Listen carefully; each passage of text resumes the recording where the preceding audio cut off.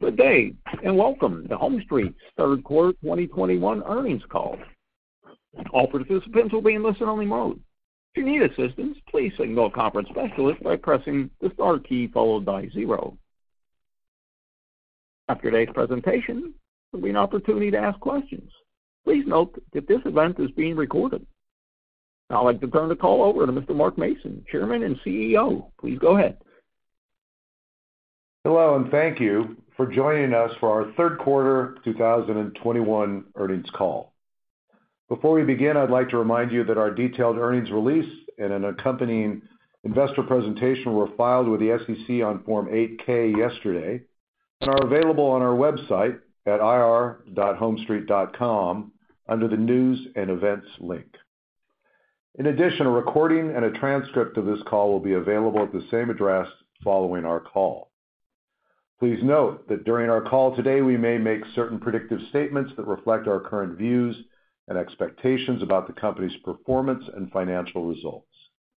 These are likely forward-looking statements that are made subject to the safe harbor statements included in yesterday's earnings release, our investor deck, and the risk factors disclosed in our other public filings.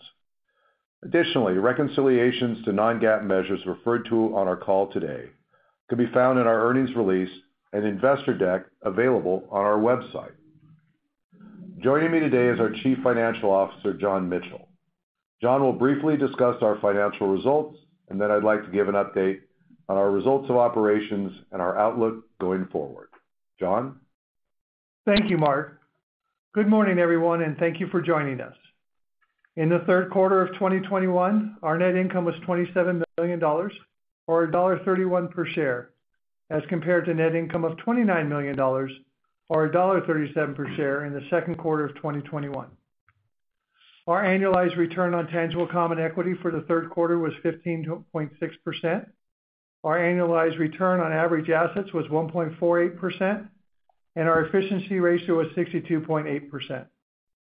Our net interest income in the third quarter was slightly lower than the second quarter due to a $1.7 million decrease and interest income derived from PPP loans, which was partially offset by higher levels of non-PPP loans. PPP loans caused our net interest margin to be higher by 11 basis points. Excluding the impact of PPP loans, our net interest margin in the third quarter of 2021 was consistent with our net interest margin in the second quarter of 2021. As of September 30th, 2021, outstanding PPP loans were $77 million, with deferred fees of $2.4 million.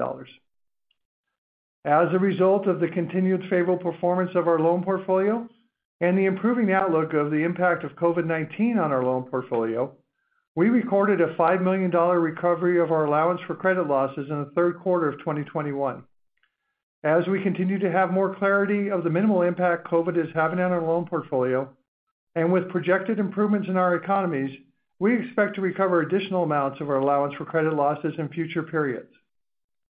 Our ratio of non-performing assets to total assets improved to 26 basis points.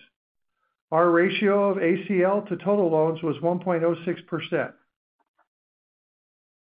The $3.8 million decrease in net gain on loan origination and sales activities in the third quarter of 2021, as compared to the second quarter of 2021, was due primarily to a lower volume of single-family mortgage rate locks and lower levels of CRE loans sold in the third quarter. The $0.9 million decrease in non-interest expense in the third quarter, as compared to the second quarter, was primarily due to lower compensation costs, which were partially offset by higher general, administrative, and other expenses. The $3.2 million decrease in compensation costs was primarily due to reduced commissions resulting from lower levels of loans closed in our single-family mortgage operations and lower benefit costs due to third quarter seasonality. General, administrative, and other costs increased due to a $1.9 million reimbursement of legal costs received from our insurance carrier in the second quarter of 2021 and higher marketing costs. During the third quarter of 2021, we repurchased 2% of our outstanding common stock at an average price of $40.26 per share and declared and paid a dividend of 25 cents per share. Since the beginning of 2021, we have repurchased 7% of our outstanding common stock. This is in addition to the 12% and 9% repurchased in 2019 and 2020 respectively. I will now turn the call over to Mark. Thank you, John.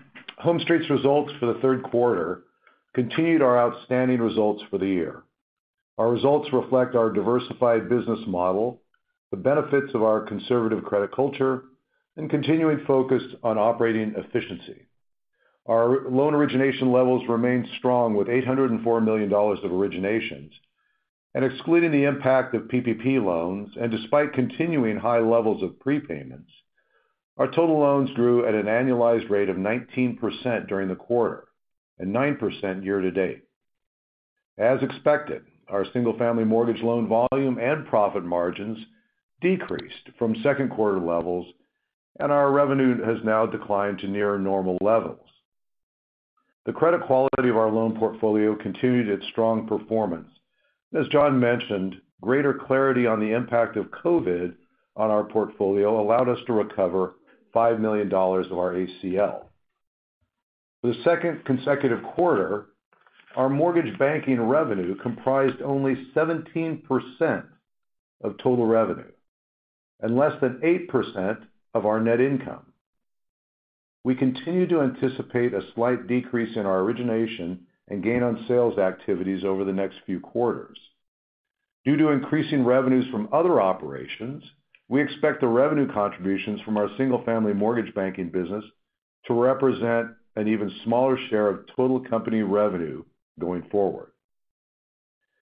We expect our overall net interest margin to continue to benefit in the fourth quarter of 2021 from the forgiveness of PPP loans.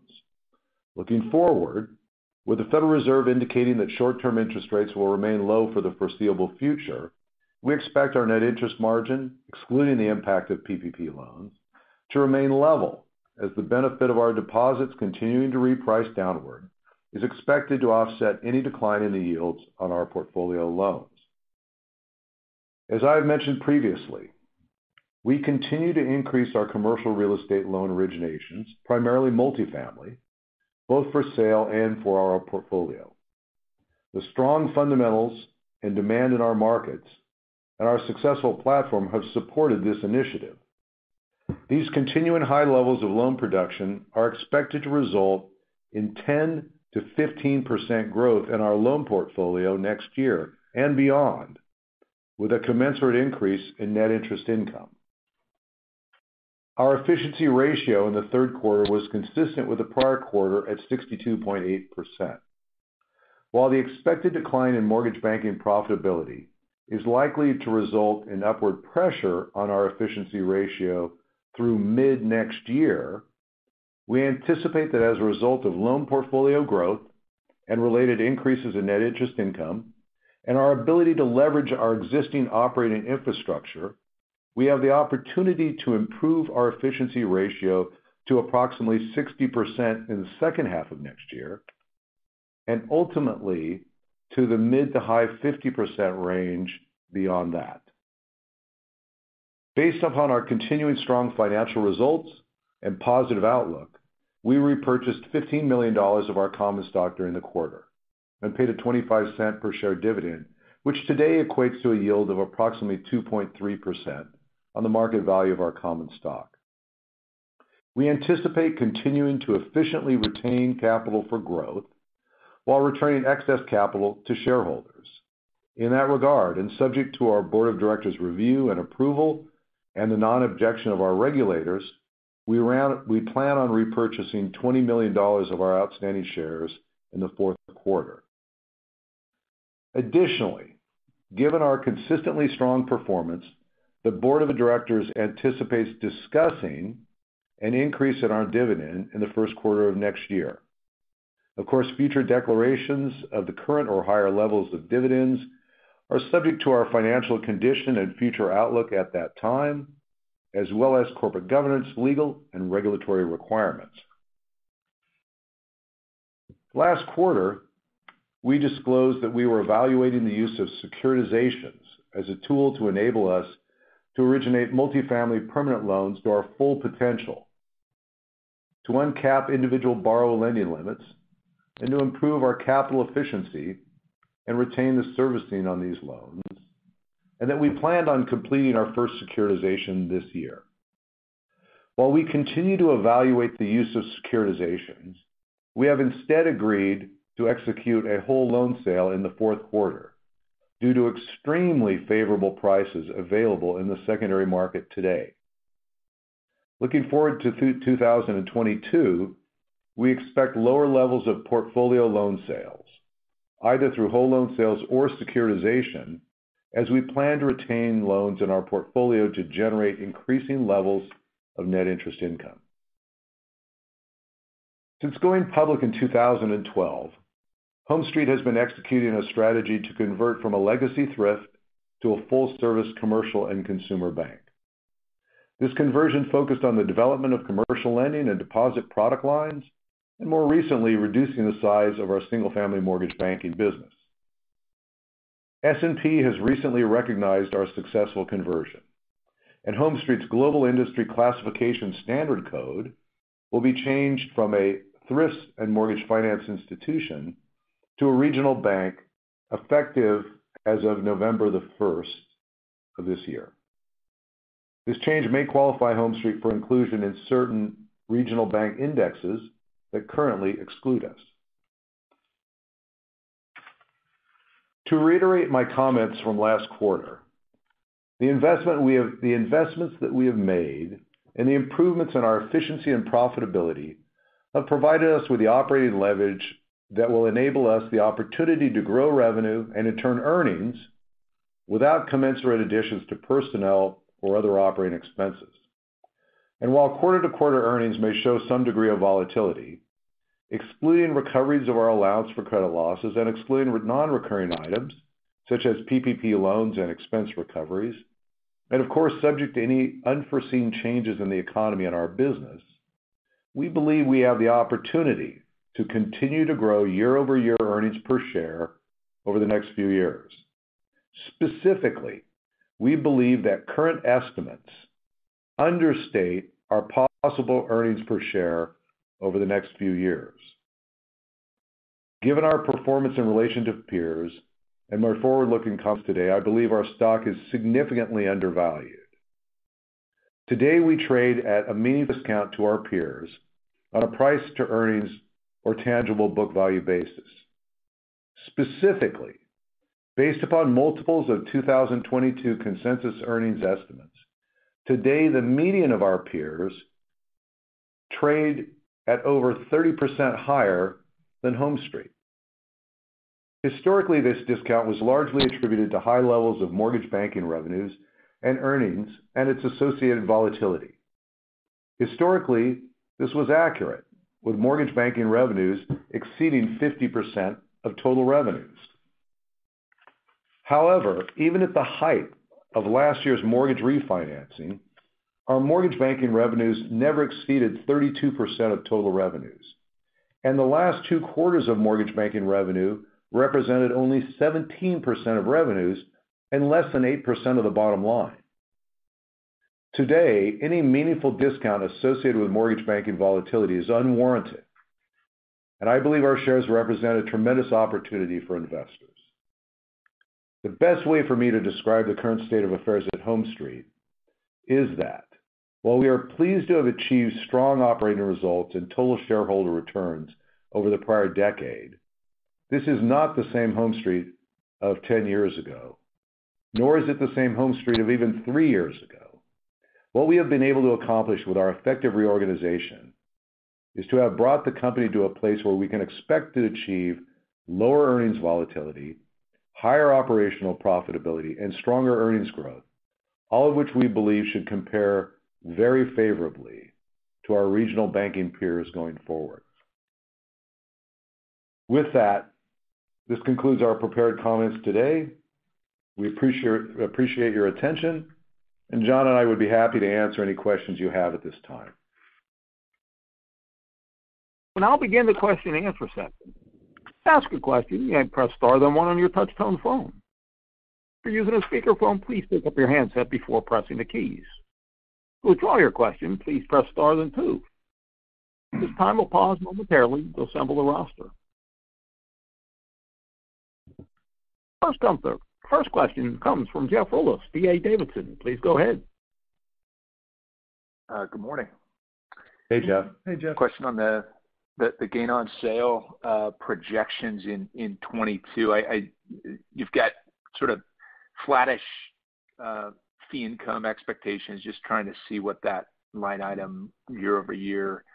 Maybe you could just detail a little bit more what you see with the gain on sale item. Obviously, we expect gain on sales of single-family mortgage loans to decline from this year, right? I mean, earlier this year, we still had much more meaningful levels of refinancing activity. So absent a meaningful decline in mortgage rates, we are expecting the revenues next year in the single-family mortgage banking area to look a lot more like the second half of this year. So you can see there would be a noticeable decline in those revenues.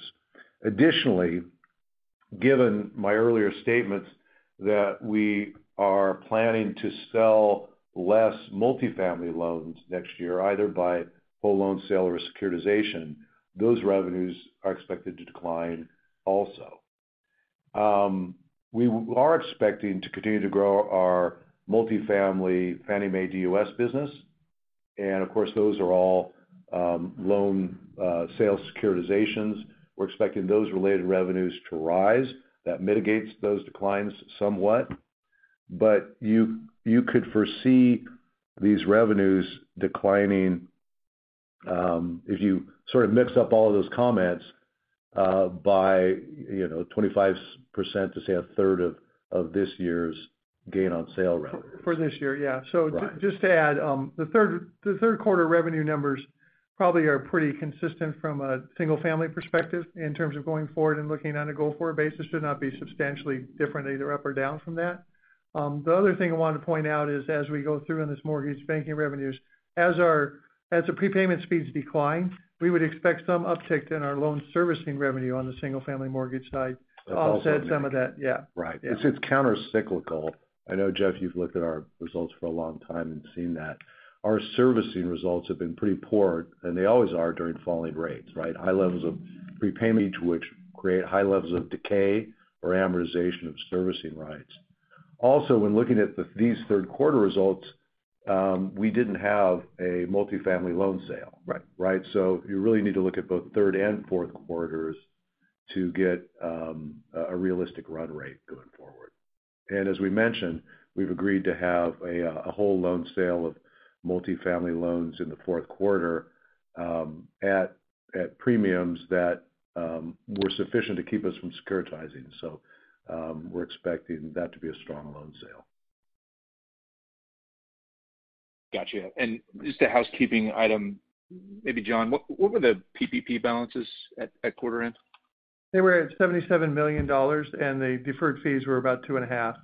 Our expectations is that through the fourth quarter, there'll be continued some forgiveness activity, and then we don't expect anything materially to be affecting next year's results on the PPP side. Be small benefit. Gotcha. Go ahead. Well, also, just kind of beyond the revenue question, we believe that revenue loss is going to be made up by other revenue increases, primarily greater net interest income. All of these things together, we believe, along with continuing repurchases, that we are not going to see a diminution in earnings per share next year, right, despite the broad estimates that exist today. Yeah. Yeah. If you look at our numbers, our expectations because of the declining balances this year due to PPP loans is not only do we expect our year over year balances to increase by 10 to 15%, but we expect our average balance of loans to increase by a similar level next year also. And that 10 to 15% includes the loans held for sale? The 10 to 15%, the loans held for sale it would not include that from the perspective of going forward. The loans held for sale will kind of be more fluctuating, and historically we've been pretty consistent because we have a loan sale on a quarterly basis. in the future, that will be more fluctuating because we aren't going to necessarily do one on a quarterly basis going forward. So, right, the 10 to 15% is just loans held for investment. Okay, got it. And the 19% annualized loan growth in the quarter, did you include the held for sale piece in that? Yeah, we did include the held for, because we did, if you look at the held for sale between the second quarter and the third quarter, there was a big jump because of reclassification. So to get that annualized number, we did include all the loans. That's why we also included the loans for the whole year, and that run rate was 9%. That's why we want to make sure we're clarifying to everybody what the growth is. But we have strong growth when you pull back the PPP loans in terms of our overall portfolio. Gotcha. Thanks for clarifying. I'll step back. Thank you. Thanks, Jeff. Thanks, Jeff. Again, to ask a question, please press star, then 1. Next question is from Steve Moss, B. Riley Securities. Go ahead, please. Good morning. Hey, Steve. Good morning, Steve. Maybe just following up on, the loan pipeline being strong here. I hear you guys on, multifamily originations, obviously, but kind of curious, you saw some growth here in the quarter in construction, and even, other spots. Just kind of how you thinking about the mix in terms of the growth going forward? We have a very strong pipeline, particularly in the commercial real estate area, the multifamily area. Obviously, in the single-family mortgage area, we're coming into the seasonally lower volume period, and the fourth quarter tends to be a period seasonally where you're drawing down the pipeline. So we will exit the fourth quarter, at least in the single-family area, with a smaller pipeline than we enter. That may not be true in the commercial area. It sort of remains to be seen.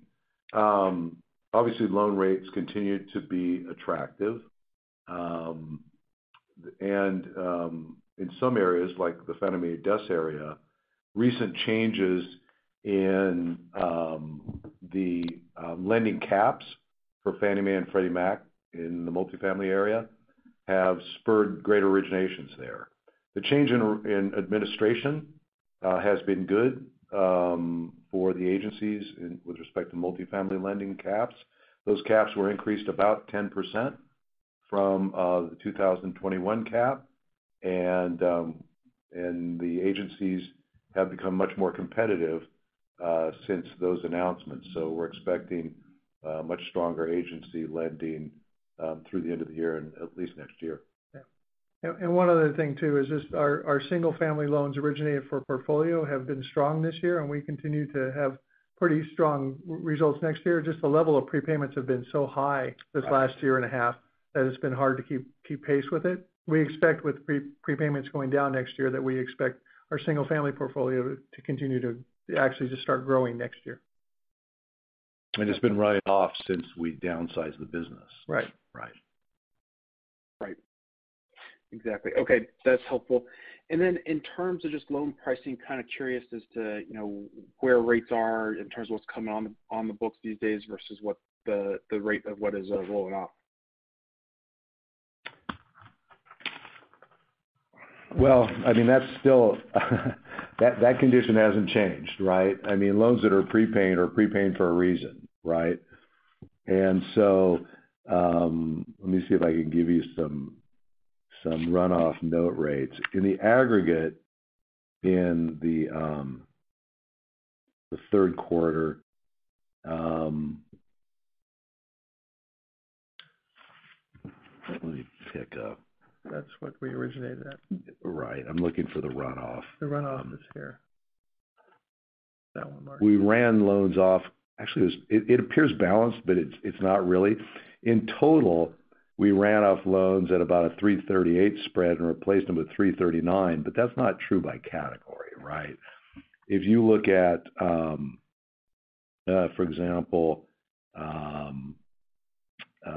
single-family loans, the loans that prepaid were 3.93%, and the loans we added were 3.36%, right? I mean, that puts in perspective what happens with runoff.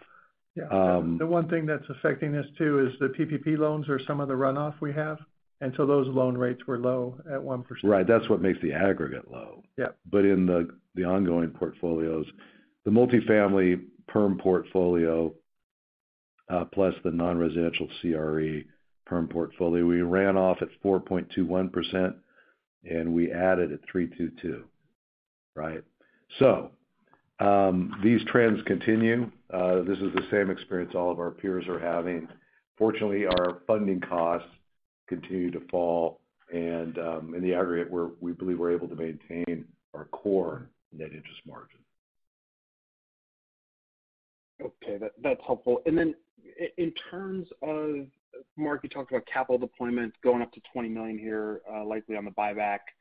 Just kind of, I take that to be you're signaling, sustained profitability, closer to this quarter's current level. Just kind of, curious on how you guys are thinking about it, especially as we think about 2022. Well, that's a great question.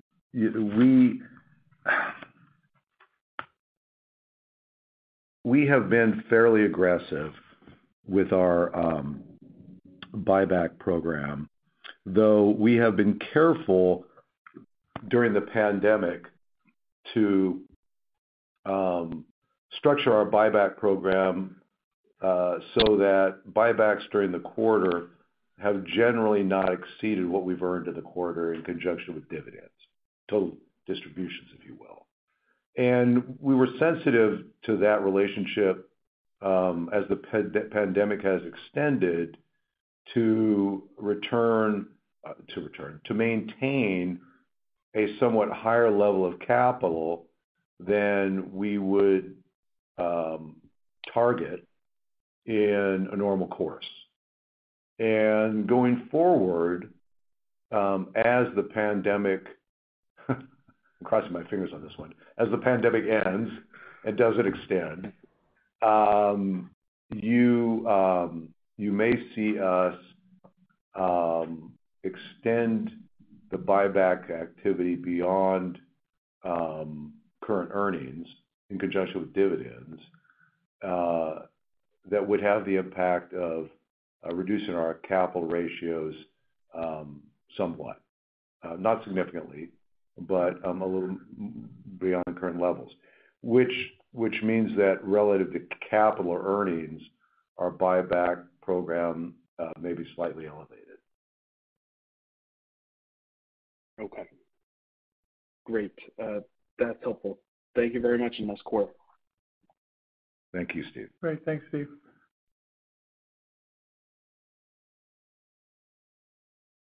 This concludes our question and answer session. I'd like to turn the call back over Mr. Mark Mason for final remarks. Please go ahead, sir. We appreciate. Well, before we leave, we're looking at the queue. Does Jeff Rulis have another question? Are we looking at the queue wrong? Operator, can you check? A moment. Yes, I'll get him back in. Give me a moment, please.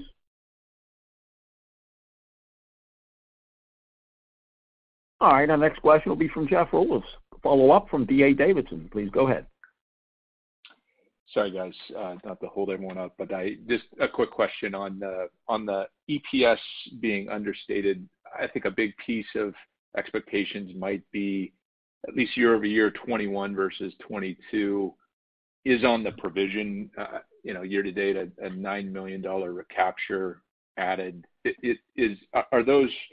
Are you excluding that in that conversation? Just wanted to kind of get your sense. And if you're including it, I guess any expectations you have on the provision line for 22 are relevant. Great, and thanks for asking that question. We are anticipating, again, absent changes in COVID-related risk or other credit risk, we are anticipating further drawdowns in our ACL next year. If we realize what I would consider a full normalization of that credit risk related to COVID next year, we would likely normalize our ACL levels or coverage levels, if you will, which would anticipate us recovering the remainder of provisions we established against pandemic-related risk, offset by growth in the portfolio and whatever other adjustments we might feel are needed to adequately state our ACL in relation to obviously the new standards. But if you consider that we've had a growing composition of multifamily loans in our held for investment portfolio and that potential impact on the ACL, our ACL could end up at or slightly lower relatively to where we were pre-pandemic. We have not had losses in multifamily loans as an institution, as a simple statement. And our relative credit risk, when you consider our high composition of real estate related lending and the hard collateral conservatively underwritten that comes with it, we have a lot of safety in our ACL coverage. And so our next year's comments do contain the assumption that we will recover all or substantially all of the pandemic related provisions from 2020 offset by portfolio growth. Yeah. Got it. So if you're growing loans 10 to 15% in 22, we could see continued drawdown of reserves in 22. So be it that the provision line is a net benefit versus an expense. Yeah, Absolutely. that's correct. Okay. Thank you, guys. You got it. Thank you. That will conclude our question and answer session. We'll go Mr. Mark Mason now for closing remarks. Thank you. Thank you, operator. And thank you to everyone who joined us today for your attendance and patience in hearing our prepared comments and the great Q&A. We look forward to talking to you next quarter. Conference is now concluded. Thank you for attending today's presentation. You may now disconnect.